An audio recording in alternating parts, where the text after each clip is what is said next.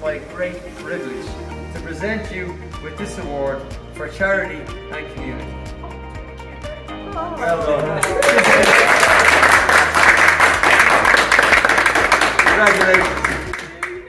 Well, I'm up here today on request of the National Lottery to help them award a young lady called Julia, who has been working very hard in the autism community to bring awareness to the fact that autism has a high percentage within adults with autism.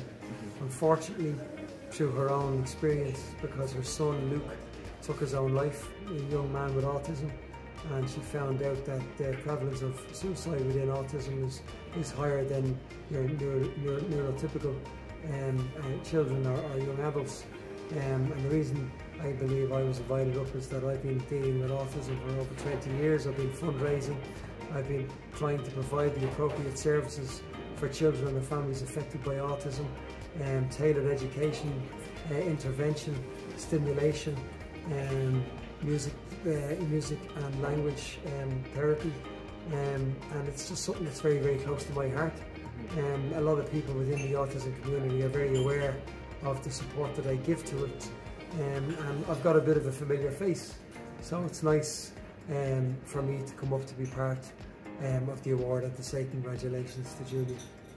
I mean, it's Julia's son lost his life in 2021, we're only 2023. It's a very short amount of time for her to process what's happened and to grieve and to come to terms with the loss of her son. So for her to create this awareness and to do the work that she's done in such a short space of time, it's very admirable. But she's surrounded with a lovely family, a lovely, loving and caring family, so she has the support mechanisms that she needs in place to be able to do the work that she's doing. Nevertheless, it's amazing what she's done. I'm delighted that she's been recognised by the National Lottery. It's after educating me a great deal to an area of autism that I wasn't aware of, and I will be able to take the knowledge I have today and implement it within the autism circles that I surround myself in. So it's a very positive story from a very upsetting negative one. We created the Autism Hive in 2022 in response to the death of my son by suicide. You know, I found out that mental health within suicide and in the autistic community, it was 9 times higher for an autistic person to die by suicide. You know, whenever Luke passed away, I didn't know that. So really the Autism Hive was created to, you know, gather research and information on suicide within the autistic community and why autistic people, you know, are high to die by suicide. So that's where the Autism Hive was created. At the moment, we've really been trying to, initially we've been bringing awareness to mental health and suicide. You know, I'm sitting on the Protect Life 2 forum within Northern Ireland, so it was getting into making sure that policymakers understood how autism and suicide or how suicide affects autism. Really what we've been doing is trying to bring awareness to the fact of the high prevalence of suicide within autism. We've created a course that looks at why autistic people die by suicide, how to help them within crisis.